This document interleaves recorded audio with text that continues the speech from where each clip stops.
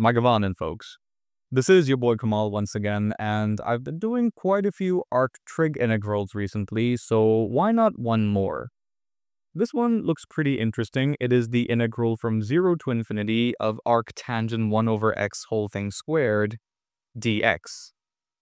Now, one line of thought would be to write this out as arctangent 1 over x times arctangent 1 over x, but the problem with that is I don't think it's a very fruitful approach because we can't exactly use integration by parts. I mean, there is no elementary antiderivative to refer to. So we're going to do something a bit more unconventional, or at least conventional by the standards of the channel. We'll define the integral function I of alpha and beta, that is to say 2 parameters, as the integral from 0 to infinity of arctangent alpha over x times arctangent beta over x. So that means our target integral is just a case of the integral function evaluated at alpha equal to 1 and beta equal to 1. Okay, cool. So we'll proceed with Feynman's trick of differentiating under the integral sign. So we'll first differentiate this whole thing partially with respect to alpha. So we have partial I over partial alpha on the left equal to the partial derivative with respect to alpha of the integral from 0 to infinity of arctangent alpha over x times arctangent beta over x dx. And we'll switch up the order of the operators to get the integral from 0 to infinity of the partial derivative of this integrand. So because we're differentiating partially with respect to alpha, that means this arctangent beta over x term is just treated as a constant. And for the arctangent, we have something over 1 plus alpha squared over x squared, and that something up top is of course the derivative of alpha over x, which is 1 over x, which does seem quite nice. So that's partial I over partial alpha, but now I'd like to differentiate this thing once again with respect to beta. So now we have the partial derivative, the second partial that is, or just partial square I over partial beta partial alpha equal to the integral from 0 to infinity. Of course, we'll differentiate the arctangent function involving beta this time, so that we have 1 over x over 1 plus beta squared over x squared, or better yet, x squared plus beta squared over x times, of course, 1 over x again, x squared plus alpha squared over x dx. Wait, there are x squared terms in the denominator, of course. So if I expand this thing by x squared, then we do see that we're left with a factor of x up top, and the same goes for the other term. So that means our second derivative is in fact equal to the integral from 0 to infinity of x times x up top is just x squared over x squared plus beta squared times x squared plus alpha squared. So at this stage, we're rid of any arctrig functions, and all we need now is a nice little partial fraction decomposition. So the good news is that we have only terms in x squared. That is, we are devoid of linear terms in x or even higher powers in x. So because this is a function purely of x squared, we can simply treat x squared as some other variable, call it u, and proceed with the basic way of partial fraction decomposition, if that's the correct way to say what I'm trying to show you here. So x squared, rather a over alpha squared plus x squared plus b over beta squared plus x squared. So I'll expand by the denominator here, yielding x squared is equal to a times, sorry about that, a times alpha squared plus, it's beta squared plus x squared. Terribly sorry about the typos.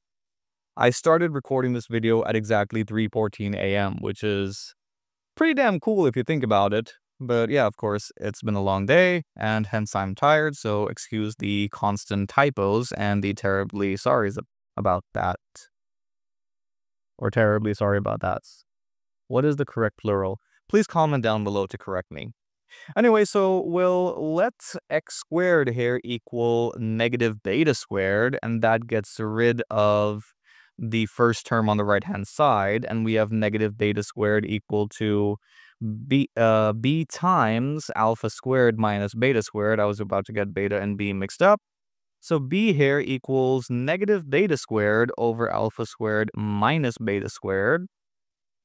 And now if we let x squared equal negative alpha squared, then we have negative alpha squared equal to a times beta squared minus alpha squared plus a 0, which implies that a here is just alpha squared over alpha squared minus beta squared, where I've adjusted for the negative sign by switching up the order of this difference. Okay, cool. So all of this implies that partial square I over partial beta partial alpha, in fact, equals, I see that both a and b have this common factor of 1 over a squared minus alpha squared minus beta squared, that is. And we're left with the integral from 0 to infinity. What exactly is left? Oh yeah, for the first term, we're just left with an alpha squared over x squared plus alpha squared. And then we have a negative sign, I believe. Yes, indeed. Beta squared over x squared plus beta squared dx. And of course, this is very easy to calculate. We just have a couple of arctangents. So we have 1 over alpha squared minus beta squared times arctangent, it's alpha squared over alpha times arctangent of x over alpha, minus beta squared over beta times the arctangent of x over beta, with the limits, of course, being 0 and infinity. Now, as x approaches 0, in either case, we get arctangent 0, which is 0, and as x approaches infinity, the arctangent function approaches pi over 2, and of course, we have some nice cancellation. So we have 1 over alpha squared minus beta squared. We have pi over 2's, so we can factor that out, and we're left with alpha minus beta. And of course, alpha squared minus beta squared can be factored as alpha minus beta times alpha plus beta. So this implies that partial square I over partial beta partial alpha is in fact equal to pi over 2 times 1 over alpha plus beta. So that is the second derivative. But of course, I would now like to return to the integral function. So for that, I need to integrate a couple of times. And it looks like I should integrate from 0 to 1. Yeah, that does make sense, given that if I recall exactly how we defined the integral function, it was defined as the integral from 0 to infinity of arctangent alpha over x times arctangent beta over x. So if you let either alpha or beta approach 0, in both cases you have the integral function approaching 0. So the lower limit for the integration with respect to alpha should be 0, and the upper limit should be 1, because that's our target case, alpha equal to 1. And the same goes for the integration with respect to beta. So that means we're interested in pi over 2 times the double integral over 0 to 1 of 1 over alpha plus beta d alpha d beta. So on the left-hand side, by virtue of the fundamental theorem of calculus, we have I of alpha and beta. And on the right, we have pi over 2 times the integral from 0 to 1, and integrating with respect to alpha yields log of alpha plus beta, with the limits being 0 and 1 d beta. So we have pi over 2 times the integral from 0 to 1 of log 1 plus beta minus log beta d beta. Now we have a couple of log functions that can be integrated using integration by parts, so we finally get the opportunity to invoke that.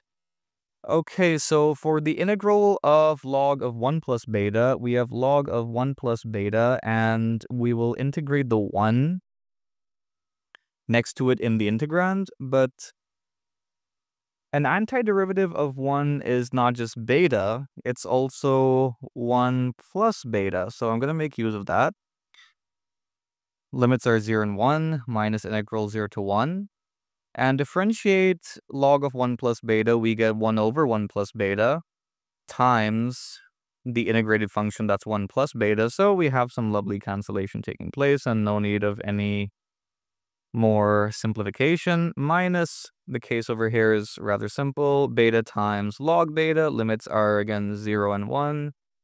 Plus now integral 0 to 1 because of the cancellation of negative signs. And we have beta times 1 over beta d beta. We see that both of these integrals are exactly the same, but with opposite signs. So let me just denote their cancellation taking place. We get rid of these two integrals, and we're left with pi over 2 times, what exactly? As beta approaches 0, we have log 1, which is 0. So that means only the upper limit exists. So we have pi over 2 times 2 log 2 minus, you can verify quite easily using L'Hopital's rule that this thing collapses to 0 in both limits.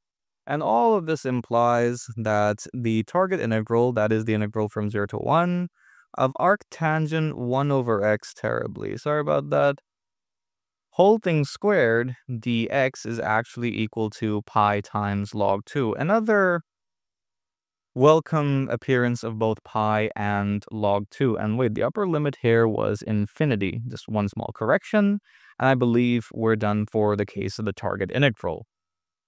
Do we have some more interesting cases? Well, maybe letting alpha equal to 1 and beta equal to something like root 5 will yield something in terms of the golden ratio or the logarithm of the golden ratio.